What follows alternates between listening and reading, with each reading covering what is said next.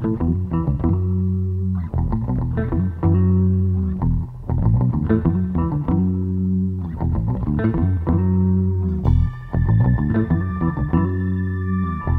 big saltwater ecosphere, or seaosphere as some of you know it, recently turned 2 years old.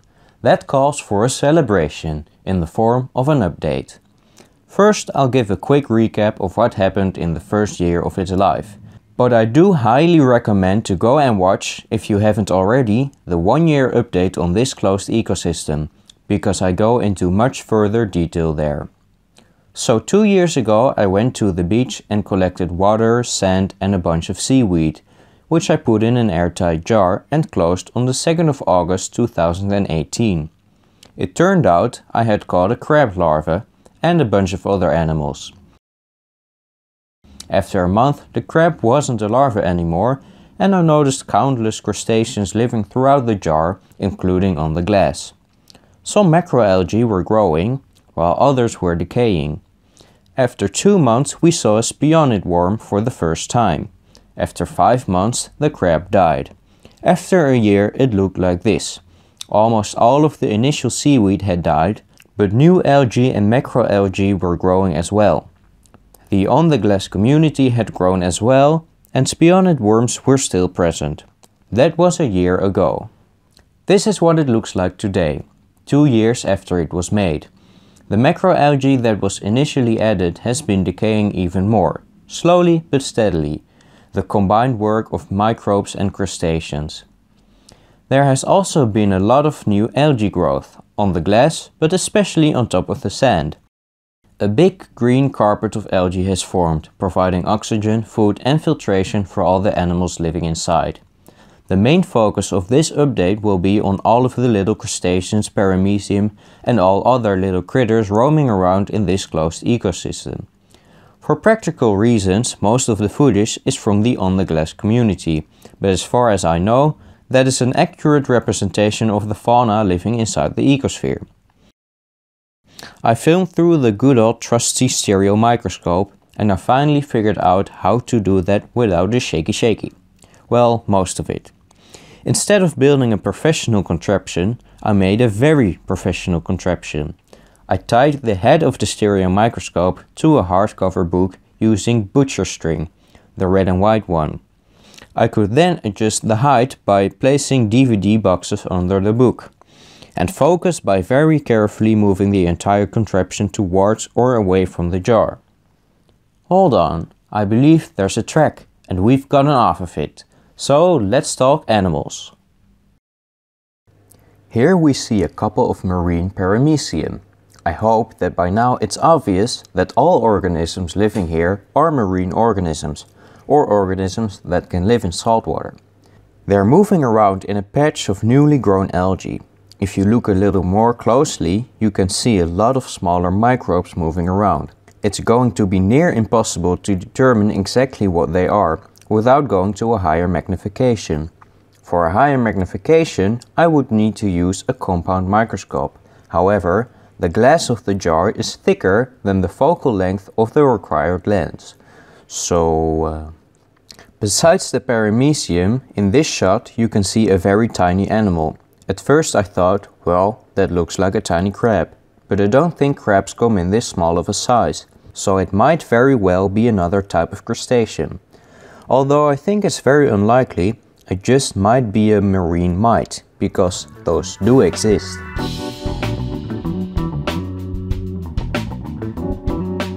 In this little algae ball, we see a paramecium like the ones we saw before, and a smaller red microbe, which looks like and moves like a paramecium. So it just might be a different kind of paramecium.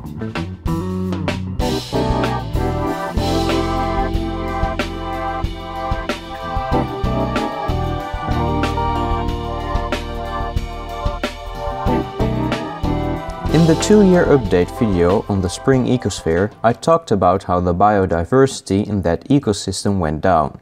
In this ecosphere, the biodiversity went down undoubtedly as well, but I wonder how significant it actually is. For us human observers, like me, it seems obvious. The crab and the jiggly worm died, as well as the sea lettuce, so it's pretty much dead. But if you look more closely, the jar tells a different story.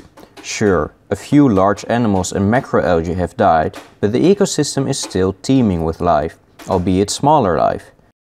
There's countless of microbes, plankton and other small critters. We can see a lot of new algae growth, and there's a good chance that the initial seaweeds still have living spores in the system.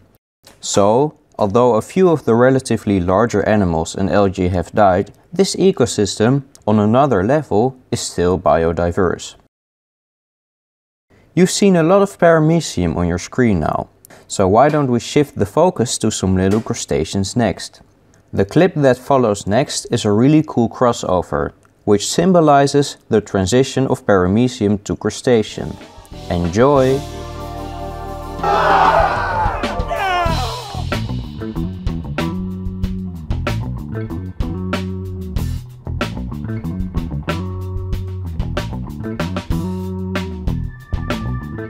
Did you notice this little thing? Do you know what it is? Well, I think it just might be a tardigrade. Tardigrades are pretty much everywhere, from the deepest oceans to the highest mountains, even in outer space, but not by choice. Something you might have never realized is that there's not one kind of tardigrade. There's actually over 1300 known species, 4 of which are very commonly found on Dutch beaches. You can count the 4 pairs of legs if you, for some reason, felt the need to do so. I hear you thinking, hold on there, Mr. Jarman. Those look like Sheldon J. Plankton from SpongeBob. Well, you're not wrong, because Sheldon J. Plankton is a copepod, just like these are. Plankton are organisms that can't move against the current. It looks like these copepods are very good at swimming, and if I create a current inside this jar by turning it, they can swim against that too. But if it comes to large ocean currents, they stand no chance and involuntarily move along with the current. This sets them apart from nekton, which can actively move through the water, like fish, whales and crabs. Did you know an individual planktonic organism is called a plankter? I bet you maybe did. The crustaceans you're seeing are from an order of copepods called Harpacticoida. Most Harpacticoidae are benthic species, which basically means they live on the bottom of the ocean. It's a little more complicated, but that's the gist of it. And well, that's what we're seeing here too. The copepods mostly live in the green algae carpet I talked about earlier, and also on the glass. I also know of other free-swimming copepod species living in this very jar, but they are near impossible to film. Look, this one has eggs, and it dropped one, or it was just poop. You can never know for sure. What I think is really crazy is that these copepods and the paramecium are clearly in the same order of magnitude. But the paramecium only consists of one cell, while the copepod is made up of many cells, which neatly shows the size difference cells can have. On the one hand, you have the smallest bacterium, which is one cell and way too small to see at this magnification.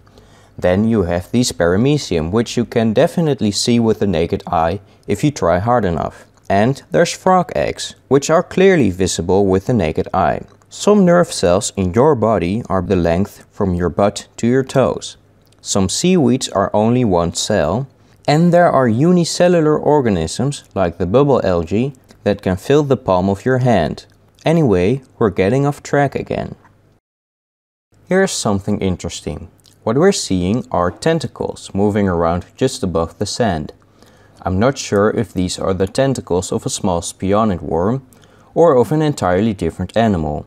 There's also a slight chance that these are individual worms, but I will stick to the tentacle theory for now. This is a red paramecium meeting. Very suspicious.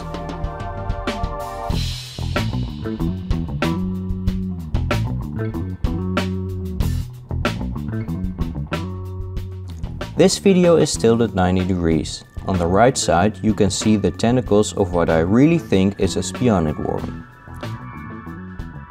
Here you can see the entire on the glass community together.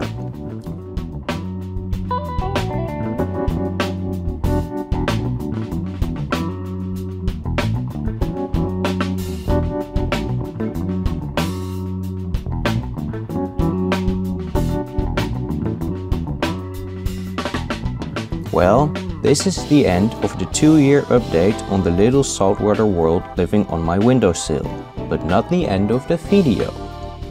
As some of you know, I recently started studying biology, which has been taking up way more of my time than I anticipated.